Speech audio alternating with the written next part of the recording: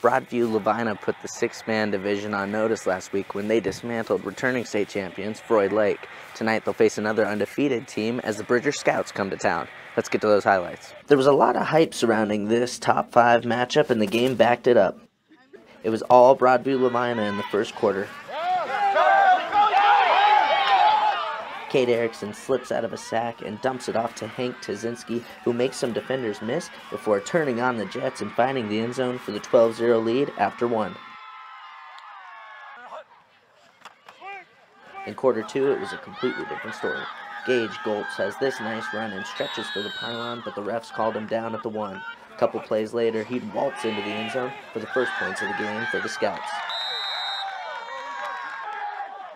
It was 12-12 at the break, but on the opening kickoff, Goltz juked out a couple of defenders and found a lane as Bridger jumped out to a 20-12 lead. Pirates put together a great drive on their next possession, though.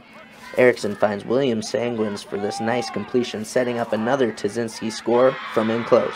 Broadview would miss the kick, however, and Bridger led 20-18 with 5:23 left in the third. On their next possession, Goltz shows off some more slick moves and finds himself in the end zone once again.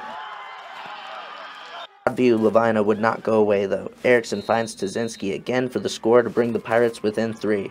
It was a back-and-forth game from start to finish, but Broadview-Lavina wound up with a 37-34 win in this absolute classic.